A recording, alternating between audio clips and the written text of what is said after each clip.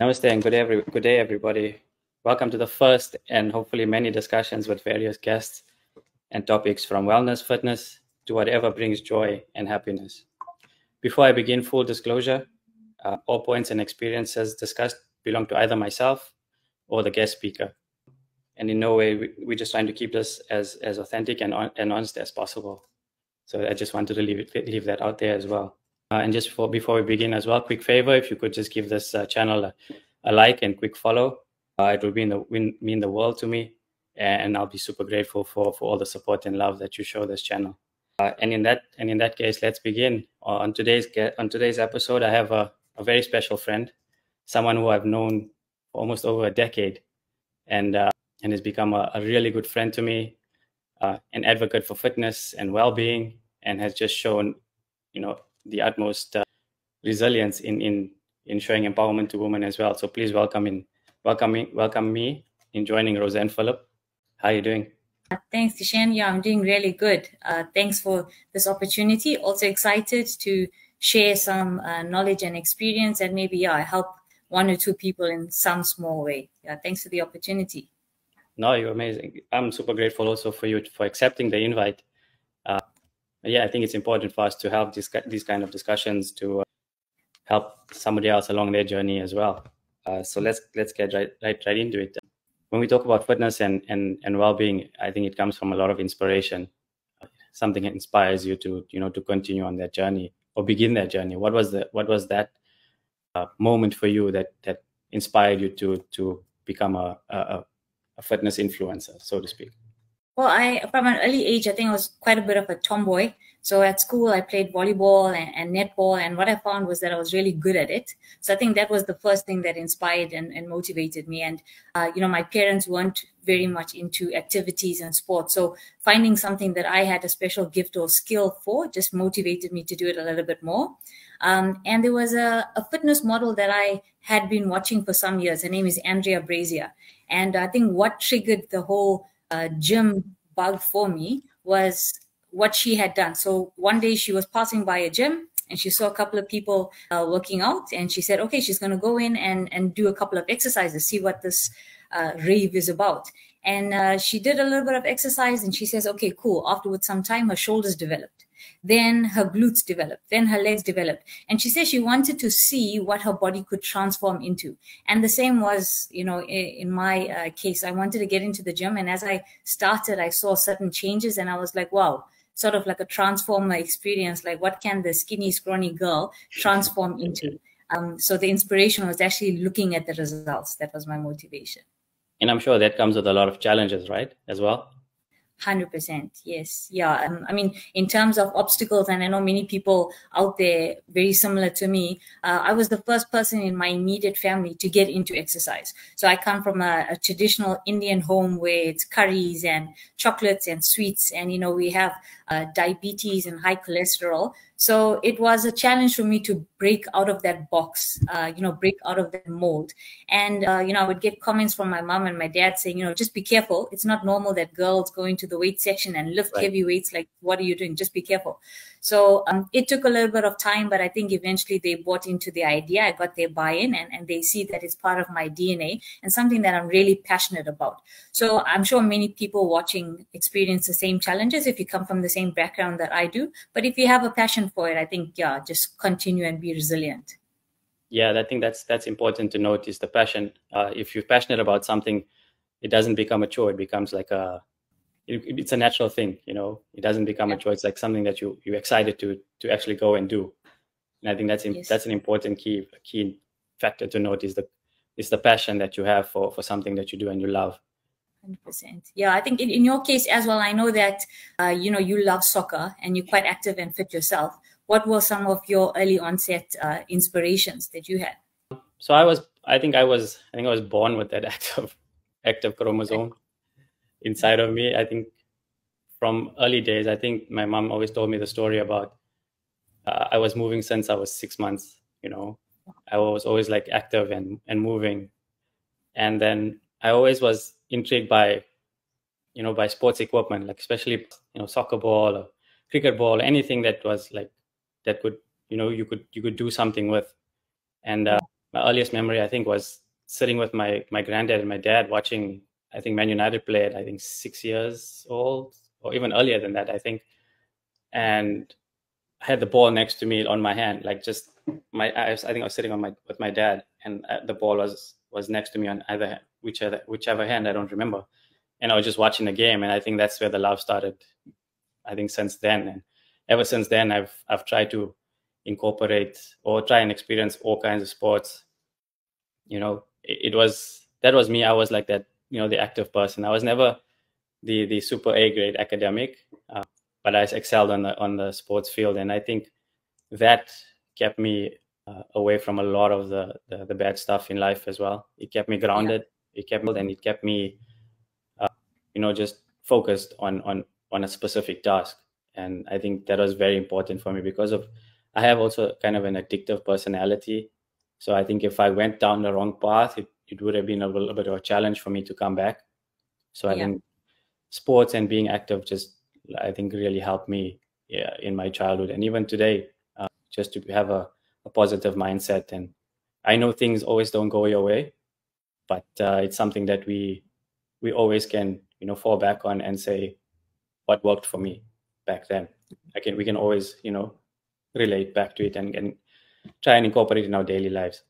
100%. Yeah, I totally hear you. I mean, each person has been created in such a unique, specific way.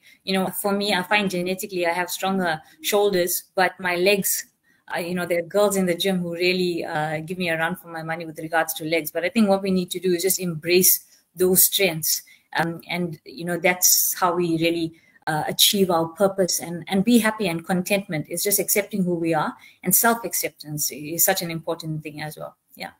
Yeah, that's important. Self-love, self-acceptance is very key, especially within our societies. I think openly and candidly, it's very difficult when we are judged by our societies, and it's not our fault, but I think it's also a very toxic trait that should be starting to we start challenging and saying, no, it's, we have goals and dreams, and everybody's different. We don't always have to conform to the little norm that everybody follows, Yeah. No, great stuff. And I know with the fitness journey, you have a goal, do you have like a specific goal in mind, and then how has that goal evolved since the time you started?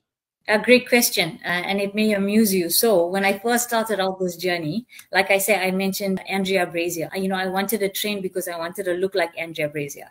And then I looked at some of the CrossFit powerlifter girls, and I was like, I want to be as strong as some of these CrossFit girls and the powerlifters. Then I looked at the Victoria's Secret models, and I'm like, okay, I want to be like these girls look, the way that they look on the catwalk.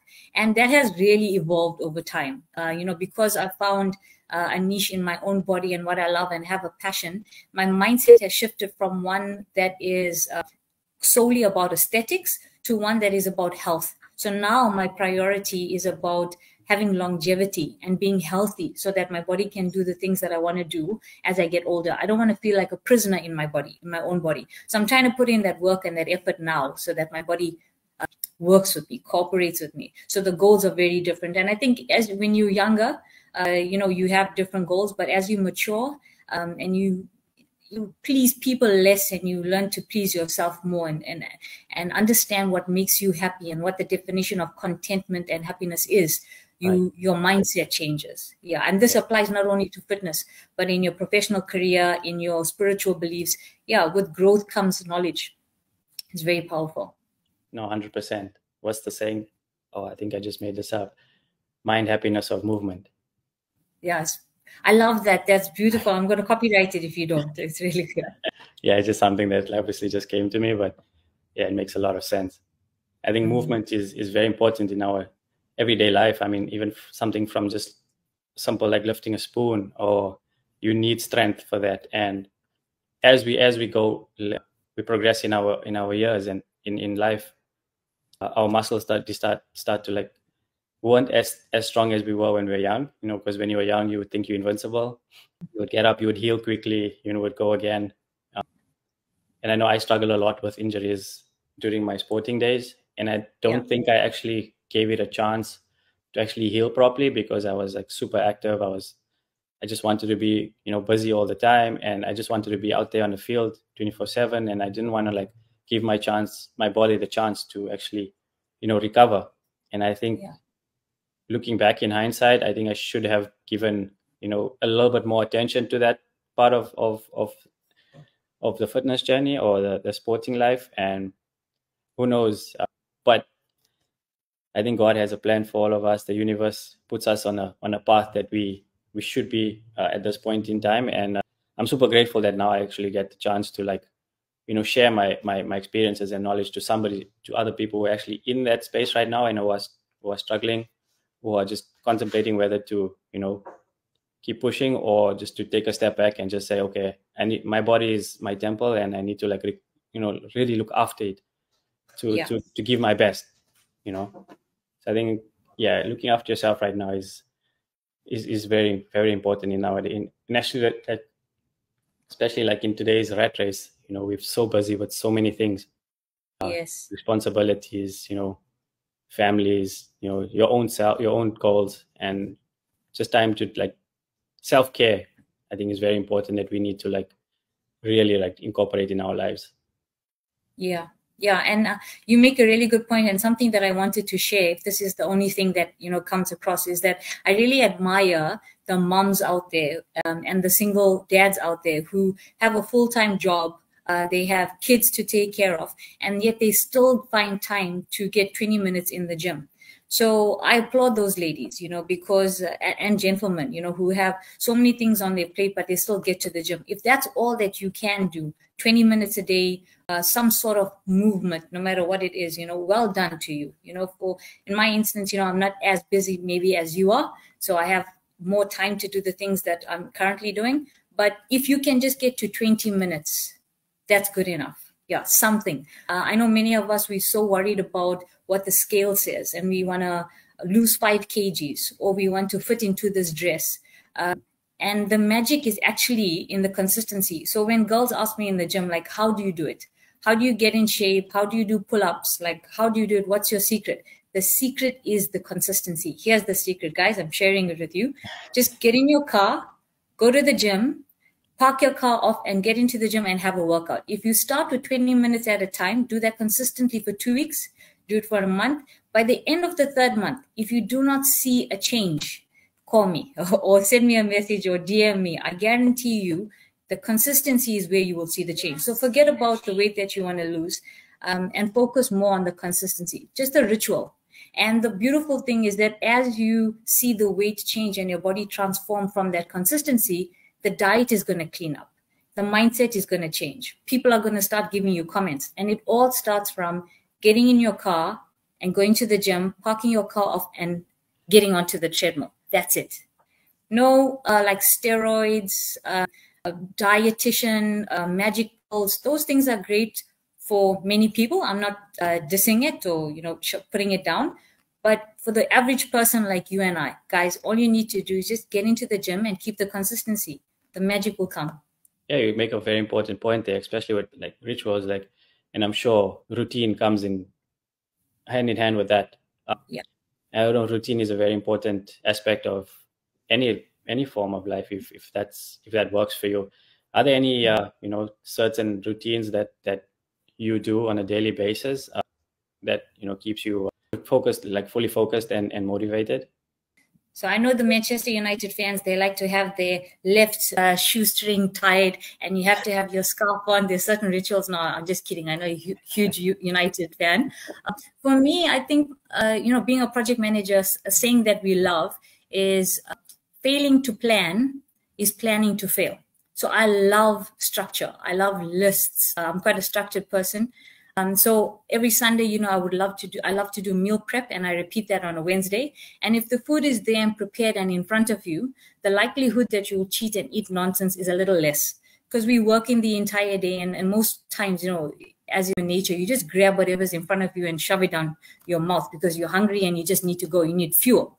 So if your meal is prepped and in front of you, the discipline is a little bit easier. It's easier to be healthier. So to answer your question, the rituals that I love, I love prepping my meals on a Sunday if I can, and then a Wednesday. And I have a personal trainer at the moment, so I love training with him 3 times a week, and he sets out my routine, structure. So it's a lot less work for me in terms of putting a program together. But those are the 2 key things I think that are important. So meal prep and have a plan or a program for training that you can just follow and execute. It makes things a lot easier. So talk to me about meal prep. I know it's something that's a challenging aspect of actually, that part of life. And a lot of people struggle with that, perspective. When you began meal prepping, how did you begin to incorporate into your daily routine or into your fitness journey?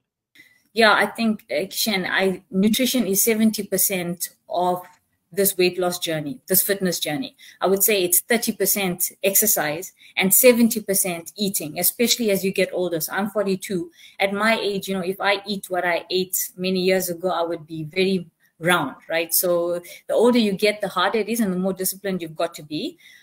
But I think, and I'm not going to be a hypocrite and say that my diet is perfect. If you know me and you're close to me, you'll know that I love chocolate. I eat copious amounts of chocolate, right? But I try to choose healthy options. So for example, at the moment, my sweet treat or my cheat, which is usually on a Friday and the weekend, I would throw in some Rice Krispies with dark chocolate and a little bit of coconut oil. So that kind of satisfy my sweet tooth, but it's a healthier option. I think saying no to yourself, if you say to a child, don't do this, or you're not allowed to do this, there's something that happens mentally that restricts you, and we don't really like that. So I think if you're a person who can have 1 block of chocolate and put the rest of the slab away, well done to you. I cannot do that. Hats off to you. I substitute that with a healthy option. So dark chocolate. And I've got a few nice recipes on my page. One of them is a protein smoothie. It's got pineapple and protein powder and a few goodies in there. So try to make things that work for you, that make it easier to stick to your diet. But yeah, I'm being very honest. I think my nutrition is the one part that I can improve on. But if you a person who's really disciplined, yeah, DM me again, share some of those tips and tricks with me. But it's right up there in terms of weight loss and nutrition. Oh, thank you for sharing that. And yeah, guys, reach out to Rosie if you have any questions on nutrition, and if there's any recipes you'd like to share with her, if you have any, and vice versa. So check her page out. It's an awesome page. Thanks. No worries. Where does mindset come into play for you? How does the emotional part of this journey? Because at times we want to see progress as quick as possible. And sometimes emotionally we feel like we're not where we want to be. How do you bring yourself back to say, okay, this is where I am right now, and I know I'm making progress, and I will get to where I want to be. So can you share, have you had any challenges in that perspective?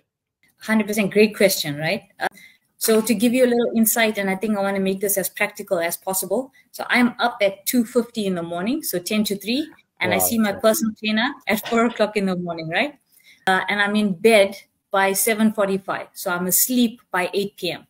Now, I can't allow my mind to trick me when that alarm goes off. I can't even think about it. There's an influencer who says count to 3 or count to 5 and then go out of bed. So my advice is sometimes you can't listen to your emotions, or a lot of the time. You've got to allow discipline to steer and drive that decision to get to the gym. I would love to snooze and, sleep for another half an hour or an hour. But, they say that there's 1% of individuals who make a decision to be different, So yeah, emotions are good. I think for ladies as well, many can identify with certain times of the month where we want to eat more and where we are a little bit more emotional. The trick here is to say, I'm going to do it no matter what, right? Unless you have an injury, then in which case I say, like you mentioned, just get some rest. But otherwise, just get into the gym. Don't be led by your emotions when it comes to discipline and exercise. Yeah.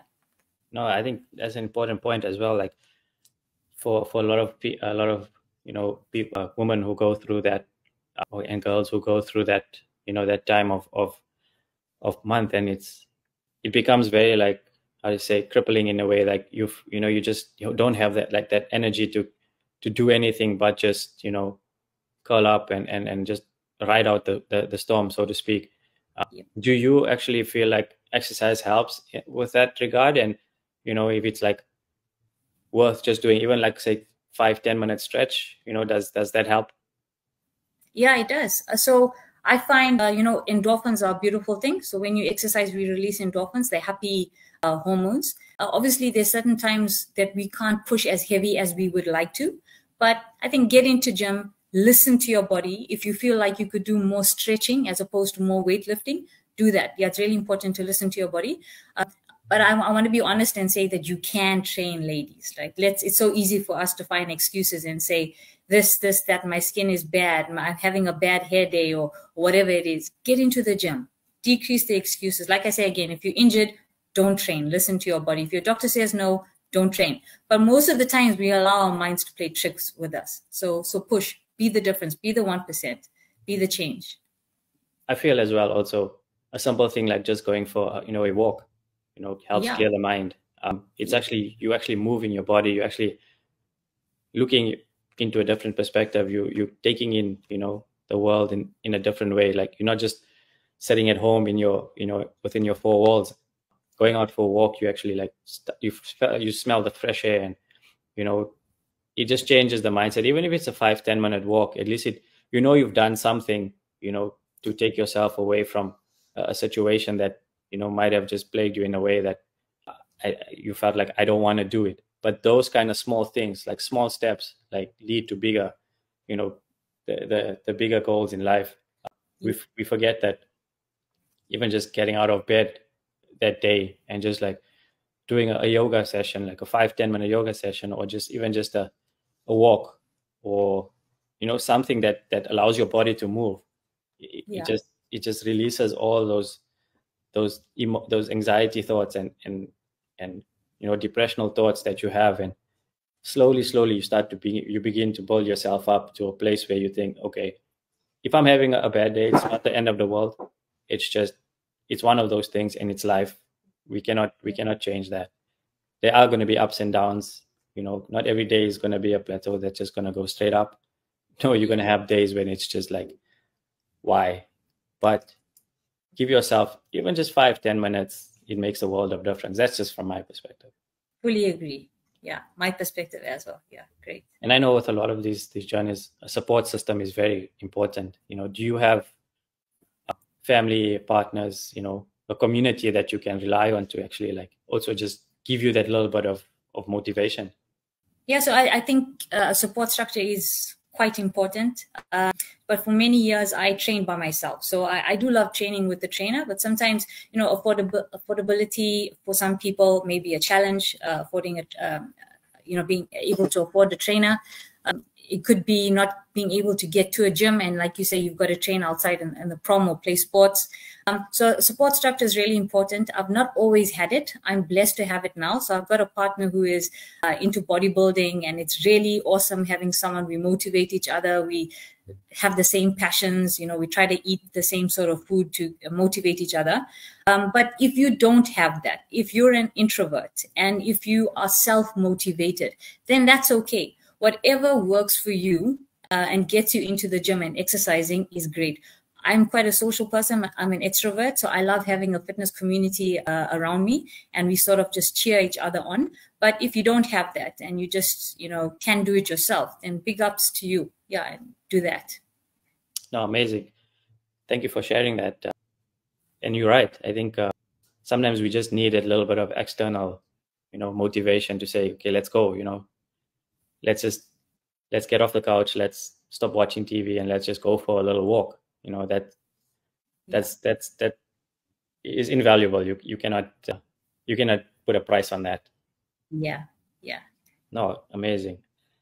So looking back at your journey thus far, what has been the proudest moment, you would say, for you? You know, I think I am proudest that I've kept the consistency. And, you know, being very open and sharing with you, I've gone through some challenges in my life, as everyone has. You know, there have been some really tough times, but I've kept going to the gym. I've continued to push myself. And what I'm proudest of is that I've kept the consistency, and I prioritize progress over perfection.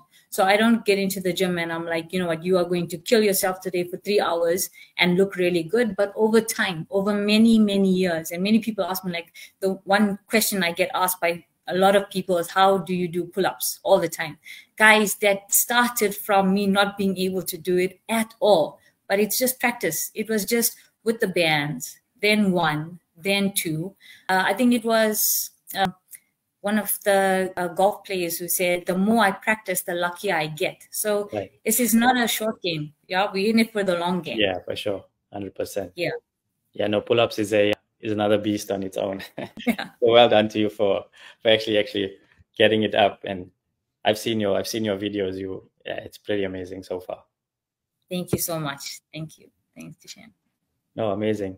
But before we wrap up, is there any advice that you'd like to give the viewers, and a short quote for them to live by?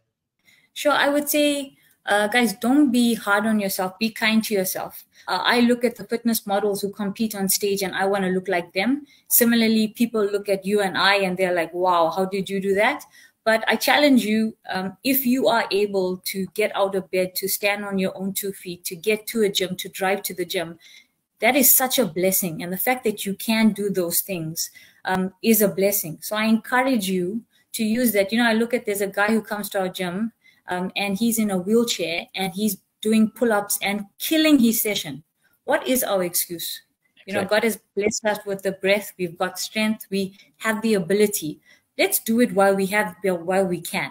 So that's my challenge to you. And ladies, many moms, I live in Durban and, our community is not very healthy. I think we're evolving, which is awesome, and I love it.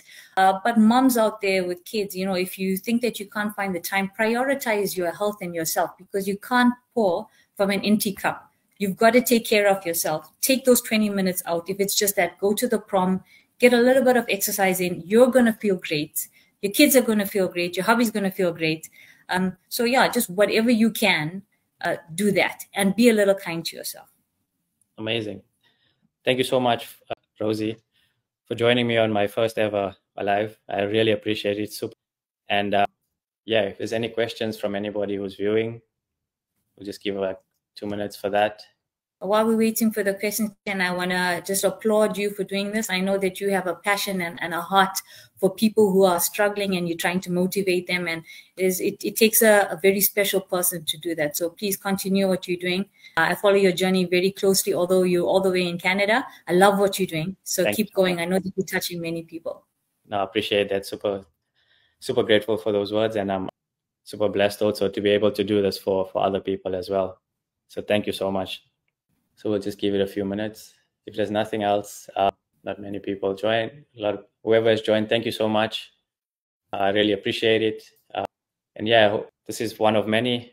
We hope to have many more discussions like this in the future. And until the next one, guys, thank you. Bye. Thanks. Take care. Cheers, guys. Bye.